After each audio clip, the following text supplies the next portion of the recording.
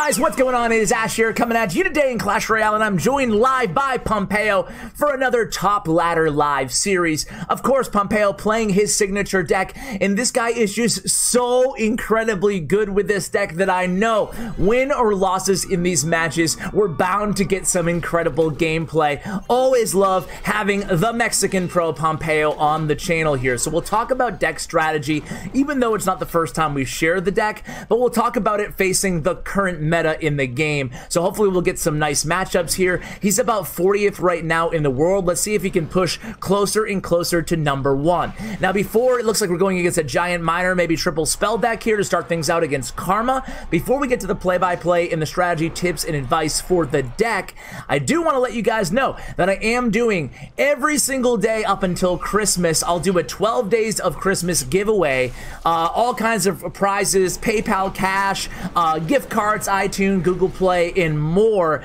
all to you guys from me and my YouTube partner Bren Chong. So check out our information at CWA and at Bren Chong on Twitter. And also, if you guys want, I'll extend it to Instagram. I don't know if you guys use Instagram more than Twitter or what the kids use nowadays.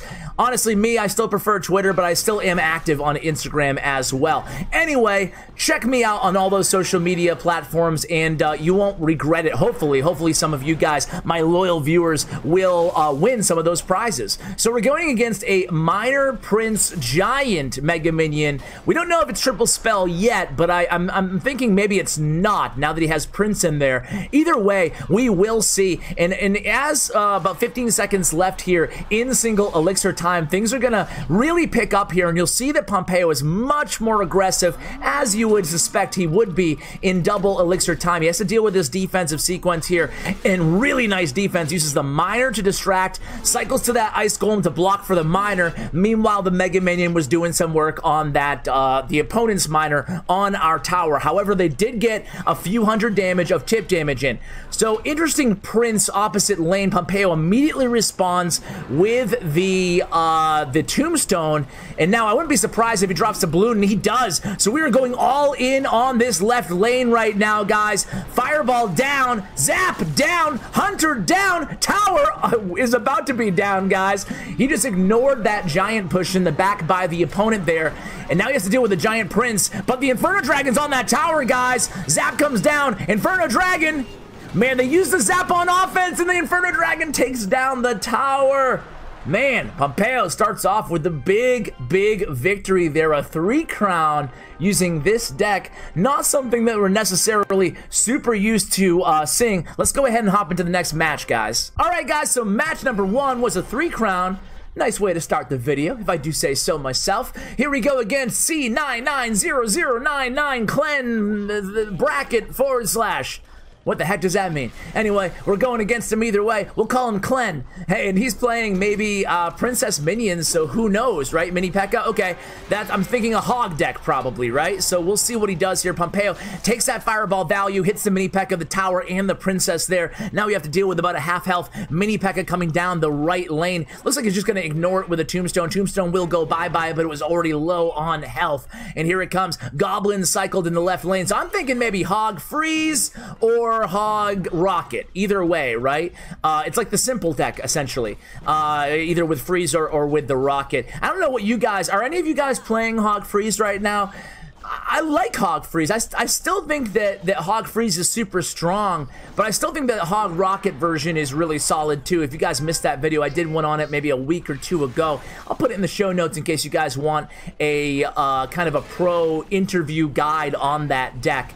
However, I do like Hog Freeze, but it's still not my best deck in the meta. Maybe I'll share with you guys my favorite deck. I just pushed 450 trophies with it 2 nights ago. However, with that said, I was low in trophies to begin with, so I don't think it's like an amazing feat. But here we go, a hog on the left tower. It looks like we're going to tower trade here. We get a balloon in the miner on the right tower. Freeze comes down for the opponent there. We're going to take the right tower. There's no doubt about that. The question is, can we protect this left tower? And it looks like we can. Princess does stay alive, though, so we'll respond immediately with the Inferno Dragon. Pompeyo is not going to give up that tower. So now we have the tower lead here as we go into double elixir time. Let's see how his gameplay changes now in double elixir time, especially since he does have the advantage here. So he places a tombstone. I wouldn't be shocked if he, okay, there it is, a fireball here. So really strong defense again, preventing that tower from going down, but it is down to 305 hit points remaining. By the way, guys, I'm going to upgrade my mic probably tomorrow, just kind of a side editing note. So hopefully, I know when I get excited in some of these matches, I tend to get really loud and blow up my speaker volume. So I'm getting some nice studio quality new microphone. If any of you guys are curious about the hardware that I use, I will link it in the description below. So hey, we were right in both scenarios. They're running Freeze and Rocket in this deck, and Freeze comes down right before that balloon. Is it going to get to the tower? No, it's not, but the skeletons there take that king tower to almost 50% HP. So now we have to be ready. This guy can be super lethal. He can rely on the rocket on defense. He can rely on the freeze on offense. So you're probably going to see Pompeyo be a bit proactive, cycling cards right where he used that Inferno Dragon in front of the king tower to kind of clog up the lane. Now he misses this tombstone pull here. I think he just assumed that they would come. Oh, that was a beautiful Inferno Dragon. Missing out on that kind of a predictive freeze. Wasn't the best freeze by our boy Clen there, but here it comes. I wouldn't be surprised if he rockets this down here in the right. No, okay, there it is. Rocket comes down, Fireball comes down. We have the Inferno Dragon on the tower again, guys. No zap in hand this time. We have the zap, we used it. We get the tower down to 1005 HP as we're about 45 seconds into overtime here. Here it comes, Ice Golem to block, Mega Minion. Does he have freeze? Is he gonna use it? No, it would have been an overcommitment anyway. So a good non-freeze there by the opponent, and things tick away here into sudden death overtime. Another balloon here aggressively placed. Now Pompeyo, I talked to Pompeyo a little bit about his balloon strategy, guys, and he's okay with not always getting balloon hits. Obviously, in an ideal world, he's always going to be getting balloon hits with his balloon, but sometimes, especially in this situation, just the death damage will really help out when you have a tower down this low. Remember, he does have Fireball and Zap as well if he needs to start spell cycling down the home stretch. Now we only have 1:30 left here, and being that the opponent does have, again, that freeze and that rocket, I'm thinking it could potentially... No, because he could really Fireball cycle if he wanted to. It's just a matter of being careful at these hog pushes. You saw on the last push, he put his tombstone right in front of the king tower, and this time he's forced to use that defensive Fireball because of the freeze of the opponent. So that's another 20 seconds off the clock without using that Fireball on offense. So here we go again, guys, another balloon push. Can he switch things up? He sends the miner into the opposite side this time. Does not catch it with the Mini P.E.K.K.A. because Mini P.E.K.K.A. was out of cycle. The zap is down. Now it's just going to be a Fireball zap, and it will be Pompeyo's match in another 3 crown. Wow, 2 3 crowns in a row potentially, but we have to defend against this hog here, guys. We know that freeze is probably going to come down here. Where's the freeze? Okay, no freeze. Fireball zap. Boom. Done. Pompeyo. 2 3 crowns in a row. Way to go, dude. All right, let's go ahead and edit out and come back to you guys in match number 3.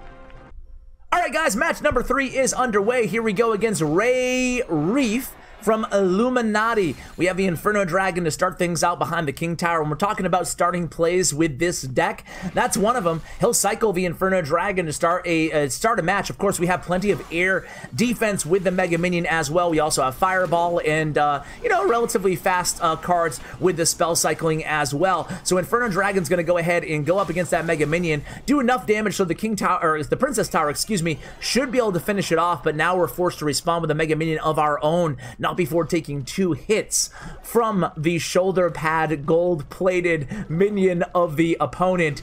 I don't know, I think with the tier 3 Inferno Dragon, actually, you can see with the helmet and whatnot and the horns, I think that really looks cool. I think the Inferno Dragon is one of my favorite star card looks. What about you guys? What's your favorite? You guys know I love Hunter too. The Hunter, like, chainmail, I love it, but I would give, if I, you know, that's the positive. The negative is, I do hope they add maybe a level 4, or at least some flexibility to change it up. I actually really like the gold look, but it is a bit redundant as that's the only option for skins. So I hope they expand on the cosmetic skins in the game in the future. I actually saw a screenshot of during a Supercell presentation to a bunch of YouTubers who went to their office for Brawl Stars, they shared this screenshot. I'm actually going to make a note of the timestamp here so I don't forget to include it in the video. But it looks like King Tower skins or something like that. So this is at 10. Okay, cool. So anyway, we get that note. I'll make sure I include it on the overlay for you guys. You know what? Why the heck not, guys? I'll also show you the other ideas that they shared with the YouTubers in Helsinki. I'll throw all those screenshots on maybe below me over the deck on the overlay if you guys want to take a look. There's some cool like hologram tower, which looks interesting. It looks like it has no hit points, but it can still distract units, just like a regular Princess Tower would. And a couple other cool ideas, even like a Ram type card, which we should be getting pretty soonish, I guess. No word on the timeline on the new card, though. So we're playing against a Balloon Freeze deck. That's more like it. And look at this counter push here by Pompeyo. He sends in the Balloon, the Mega Minion, the Inferno Dragon, the Miner opposite side. He doesn't catch that Balloon in the freeze. Instead, he has to NATO. I was going to ask you guys, how is Pompeyo ever going to get through?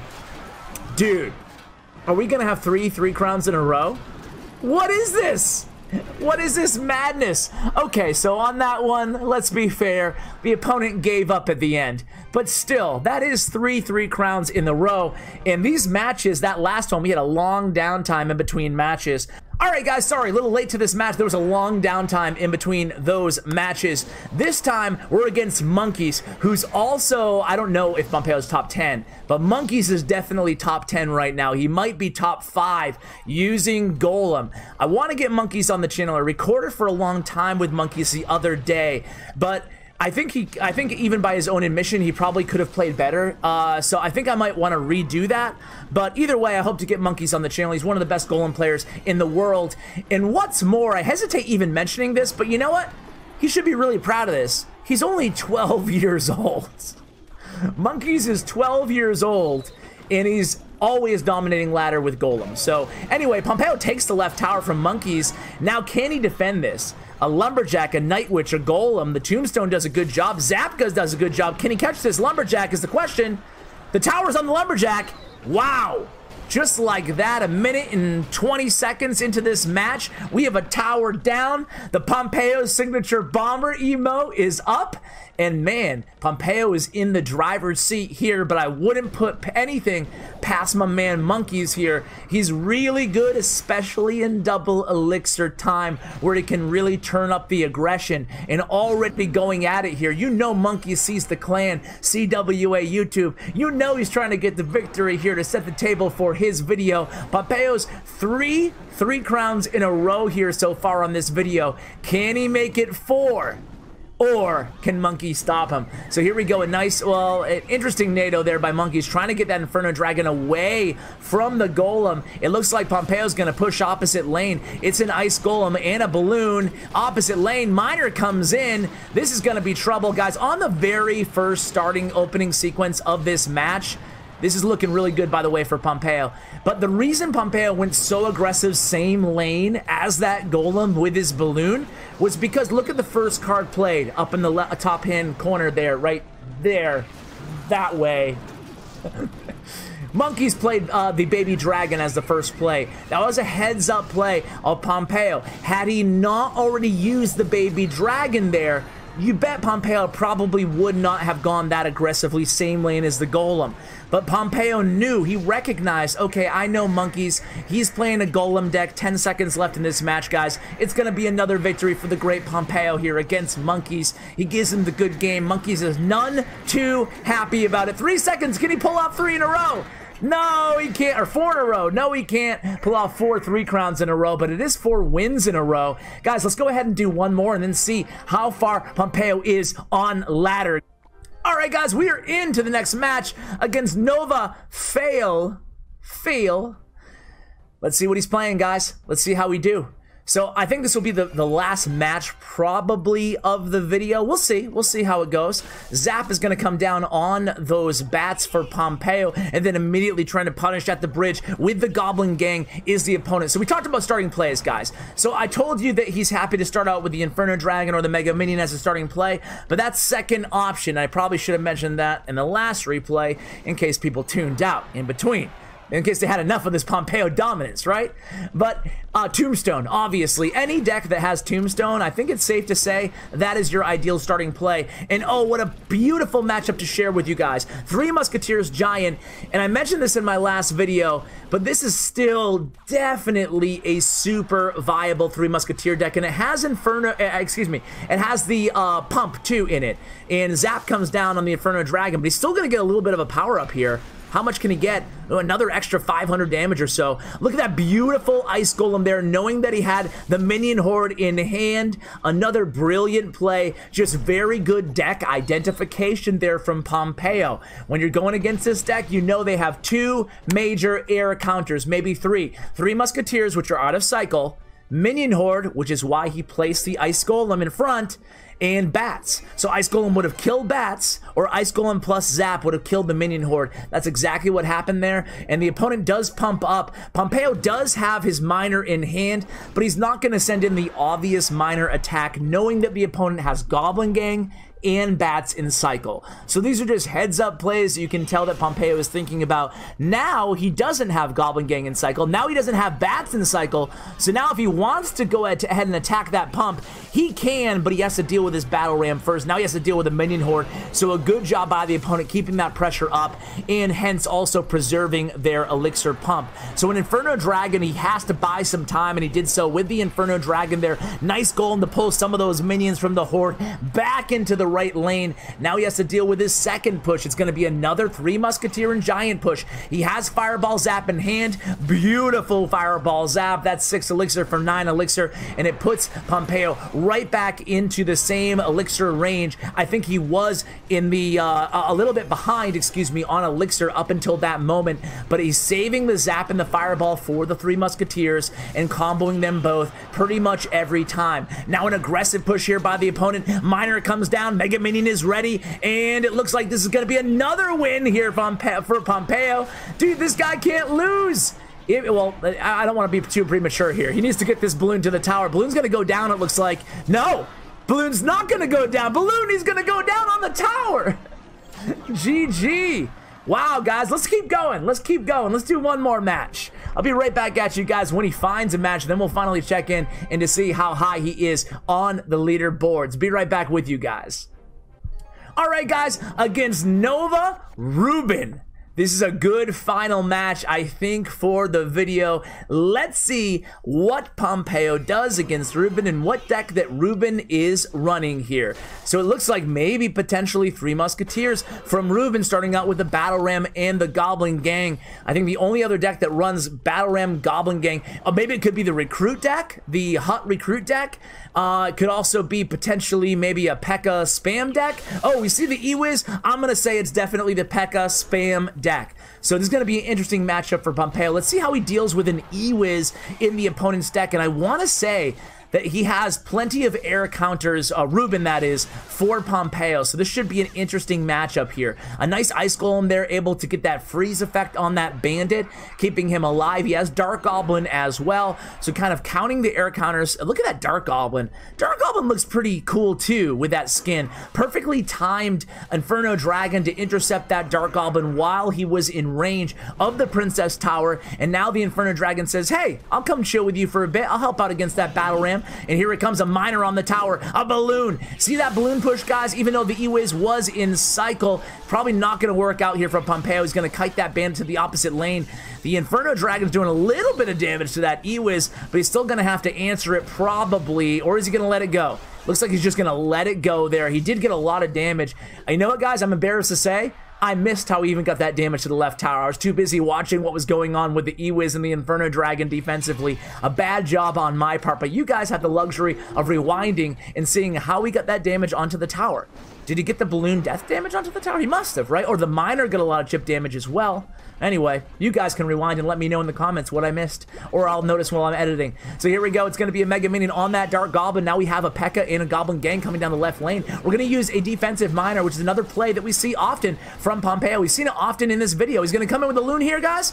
I think he might go in with a, okay, he's gonna just set up with a Tombstone because the opponent did use their poison. Hopefully he can take care of this Bandit. He does not, but he does have the Inferno Dragon set up. Now this is gonna be a Loon push here from Pompeyo. Now he uses the E-Wiz here, guys. This could be a big opportunity. What is he going to do? He's going to send in that miner, this time on the Dark Goblin. A nice catch there by the opponent. Zap is down. Dark Goblin stays alive. Forget the loon push, guys, but Pompeyo's going to go ahead and be happy to fireball there. Ruben is playing this very, very well. Going to be tough for Pompeo to break through again with another balloon push. So here we go. Ewis in the back, same lane that Pompeo's going for. I've seen Pompeo just switch lanes in some of these scenarios, so I wouldn't be shocked to see him go potentially all out in the left lane, but it looks like he's happy just to defend at this point. A fireball comes down, a beautiful fireball catching that Goblin gang. 1 second left, and boom, here we go into double sudden death overtime. Excuse me, guys. A miner comes in. Can the balloon get to that tower, guys? No, it doesn't. Unfortunately, that E was really stymieing that balloon there at the bridge near the river. The Mega Minion's gonna get one shot. Ruben says good game. Could it be an undefeated video here for Pompeo? I think it might be, guys. Here we go, a Dark Goblin in the left lane. 608 damage remaining on that left tower. Here we go. It's going to be a tombstone down, a predictive log, the last card for Ruben. Not a lot of uses for logs against the Pompeo deck, obviously. Now we see the zap go down. So Ruben basically held that log the entire game in his hands there. Another fireball, this time on the tower. A defensive miner for Pompeo. And, oh boy, he's going to stop this big push here, guys. He has another tombstone, another predictive log. A really nice log there by Ruben. Now he has fireball back in hand. At this point, I think, guys, he needs a fireball miner, maybe. But he has to play defense here. He has to. Here it goes. Another defensive miner. He's taking a lot of damage from Ruben, though. This might not be over just yet. Oh, no. Okay. I thought the bandit was going to get a charge off on the tower there, and it's another battle ram. Ruben is absolutely relentless at this point with the bridge spam. The log comes down. All of a sudden, the tower's down to 948 HP. Another ice golem in hand for Pompeo. Okay, this is his opportunity here. Another E-whiz at the bridge here. Miner's going to go on the tower. Relentless bridge spam for about 30 seconds straight. He takes the bandit hit, but he gets the fireball to connect. GG. What was that lag, man? GG, Pompeo, guys. That's going to do it for the video. We'll go ahead and end it there. Let's see where he is right now in the world. Pompeo is officially in 12th place. Not too shabby, Pompeo. So, guys, check out Pompeo's player stats and profile. Thanks to Stats Royale in the description below. Huge shout out to Bren Chong. Make sure you check out our social media as well for all those giveaways. Guys, thanks for watching. Really appreciate it all the way till the end. Much love, and as always, take care, guys.